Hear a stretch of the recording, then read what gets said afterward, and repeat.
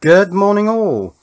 I have securely mounted this power bank circuit board onto this set of lithium 18650s so that this is now my 5 volt, well it's not just 5 volt, it's 5 volt, 9 volt and 12 volt power bank to play around with, and I'm playing around with it. And at the moment I'm discharging it, so that number should be going down. I want to get it to about 3.7 volts. And that will enable me to add another block of 4 cells, which I might do sitting up, so that it's a curious sort of L shape. That quite appeals to me. Now this board at the back, which still shows 8%, is no use. I'm going to take it off. Something's warm. Oh, it's this. Because it charges the cells to 4.33 volts. So it's pretty certainly designed for the high voltage lithium cells, which you can charge to 4.35 volts. So that will come off, and I'll stick with this board. This board actually works very well. It uses the W332 chip, on which I can find very little information, but I've been playing around with the button functions, and I think I've got a handle on it. The other thing is it's very well behaved in terms of cell voltages. It charges the cells to 4.2 volts almost exactly, and discharges them to 2.9, but 2.9 is fine because the moment it stops discharging them, they kind of recover a little bit and they come back up to sit at about 3 volts.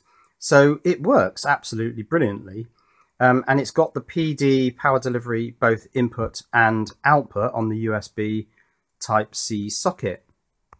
So I wanted to test the functionality of this board, and I was looking around for a USB-C at both ends cable, power delivery cable, and I was on Amazon, and Amazon being Amazon, they said, why didn't you buy this? And so I did. It's this RavPower power bank, and it's PD power delivery.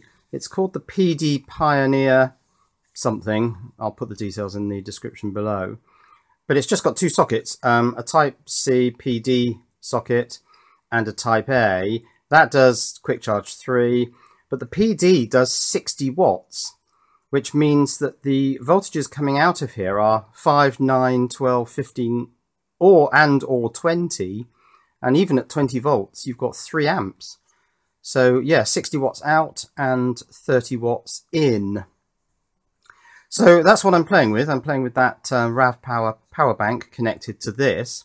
But then, of course, I thought, well, both these devices are bidirectional. So one can be the sender of charge and the other can be the receiver. Now, at the moment, the RavPower is receiving charge and my little W332 board is sending it, so that the voltage on the cells is coming down.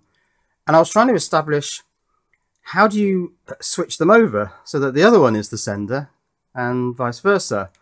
And I couldn't really establish a technique for doing it. I was trying plugging the cable first into one and then into the other, but it just didn't seem to be very consistent. But I have found what appears to be an undocumented function on the RavPower, and that is that if you press and hold the switch for quite a long time, it appears to reboot itself. And the other thing which it does, and it does it seemingly very consistently, is that it switches mode. So it's now the sender, and you can see that my W332 board is receiving, because we're getting a flashing indication of state of charge.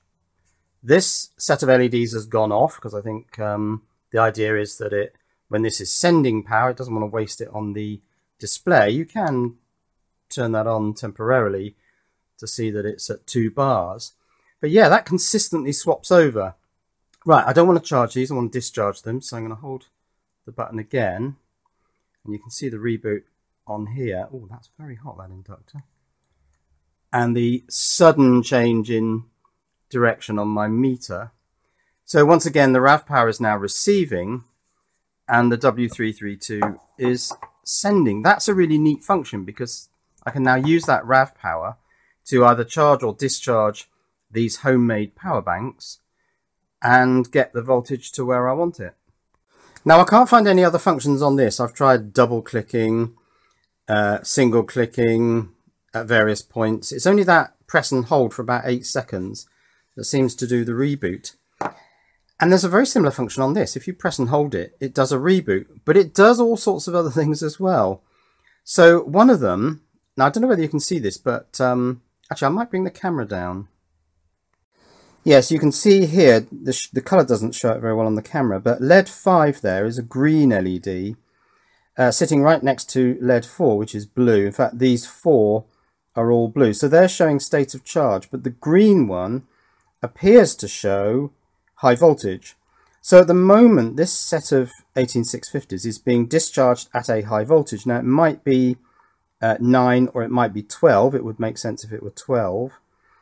I'm going to get an intercepting voltmeter type thing, which can have USB-C plugged into it, so I can see the voltage, but I don't have one at the moment. Doesn't really matter. And if I press this button, the first thing that happens is that green LED goes off. And from now on, this thing is being discharged not at the high voltage, but at 5 volts. So it seems to turn off the high voltage function, and there doesn't appear to be any way to get that back on. Pressing it again doesn't switch it back on. So that's one of the functions of that little switch. Right, I've just rebooted this thing because I wanted to get that little green LED back on. Now you can see that it's at about 3.8 volts. And if I press that button to turn off the high voltage, the first thing that happens is, of course, the cell voltages shoot back up a little bit because the transfer of energy is now at a lower power rating because it's only happening at 5 volts. And I'm not sure what the current maximum at 5 volts on this board is, but it's still discharging, but it's at a lower power. So of course the voltage has shot up. Now the next function is, I think, double click, and that appears, yes, that's actually temporarily switched this thing off because that's come up a bit further. Now, is it actually still discharging? Well, curiously, the RavPower thinks it is because it's flashing its LEDs to say, I'm receiving charge. But it can't be receiving much because this thing is ostensibly off. So I don't quite know what that mode is. Now, if I press the button again, this thing turns back on and energy is being sucked back out of these cells again because we can see the voltage going back down. Now, there are a couple of other modes. I've just got to try and remember how to invoke them. And they're basically press and hold. So if I press and hold for a few seconds, now it doesn't show in that mode. Maybe it'll show if I turn the LEDs off. So press and hold for about 5 seconds and the LEDs come back on, but then that happens if I just do a single press anyway. So there's a sort of 5-second reset, but there's another one. If you press and hold for more like about 10 seconds, quite a long wait, then you get a reset which appears to be a complete and full reset. The green LED has come back on, so it's back in high voltage and thus high power mode. It's still discharging, but curiously enough, when I did this a few moments ago off camera, it suddenly flipped state, and this was receiving charge from the RavPower, and I'm not quite sure why that happened. So it's not entirely reliable, but it can reboot this circuit board to get the high voltage LED to come back on. That green LED is now back on, sitting right adjacent to the blue one. And once again, I can press this, a single press, to turn the green LED off. The voltage lifts back up a bit because the power rating has dropped because the voltage being put over the USB cable has been brought down to 5 volts. So there are those functions. Single press doesn't do anything in that instance. Double press seems to sort of shut this down into, I don't know, some sort of low power state, but one that appears to still be charging this power bank. Maybe it's just the tiniest little trickle of current, but this thing sees it as something and just keeps going. I don't know. Then there's the sort of 5-second reboot, which I can't be entirely sure what that does. And then there's this 10-second reboot. Press and hold for a good length of time, and you get what appears to be an almost full reboot, and that brings back on the green LED and thus the high voltage. That's either gone up to 9 or gone up to 12, can't be sure which, because at the moment I can't intercept this USB-C cable. So those appear to be the functions of the button on the W332 chip. Now, like I say, I can't find a datasheet for this chip. If anyone knows where one is, that would be great if you could let me know, and I'll put that link to it in the description below this video. So I was looking on the internet trying to find information on how to sort of flip the direction of power delivery, but there's really nothing, because I suppose it's not a conventional arrangement to connect a bidirectional device to a bidirectional device. I mean, normally you'd be connecting your bidirectional device, your power bank, to some sort of PD socket on a power plug like that. Or of course the other use case is you might connect it to one of these PD trigger boards, but these are receive only. That's not going to have a send function. So it's only this case where you've got two power banks essentially which are PD compatible, where you've got this not being entirely sure which direction it's going in, but because this RavPower does have this really consistent change of direction thing, so I reboot that, the direction immediately changes, this thing's climbing up, it's happening at one of the higher voltages. Now of course I don't know what the voltages are for input on this. It may only be 9 volts, it may not actually take 12 volts as an input, it may produce 12 volts as an output. I honestly don't know. This set of LEDs has gone off, so that's definitely going from the RavPower to that. And if I do it again, there's about 8 seconds on here. I think it's not quite as long as the 10 seconds on there. That seems to have flipped direction again. This is flashing, so this is receiving power, energy, charge, and this once again is sending. Right, just to finish this off, let's have a quick look at this PD trigger, which is the ZY12PDN. First of all, let's unplug this from the RavPower and connect the PD trigger to this. Now, I'm not going to go through all the functions because I'll do a video on this thing separately, but I know that red is 5 volts. If I press the button, I can coax 9 volts out of it, and you can see that the little green LED has come on, and that's gone to red and green, so yellow I guess.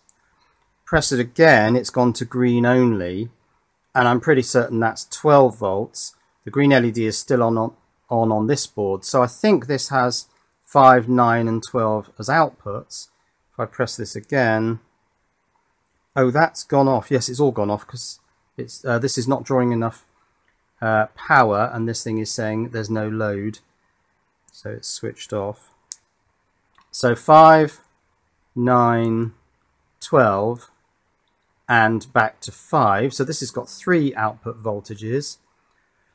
Now the RavPower is pretty good because it's 60 watts output, and I'm pretty certain this does all 5 output voltages. Let's give that a try. So I'm going to plug this into the PD port. So we've got red, that's 5 volts. Red and green together, sort of yellow, that's 9 volts. Green is 12 volts. But now we get 2 additional colours. That's green and blue together, so teal. So that must be 15 volts. And that's blue on its own, it's hard to see. But that presumably is 20 volts. I mean, I could confirm that by connecting my meter to this thing. So let's go through them. That is 5.2 volts. That is 9 point something. 12.1.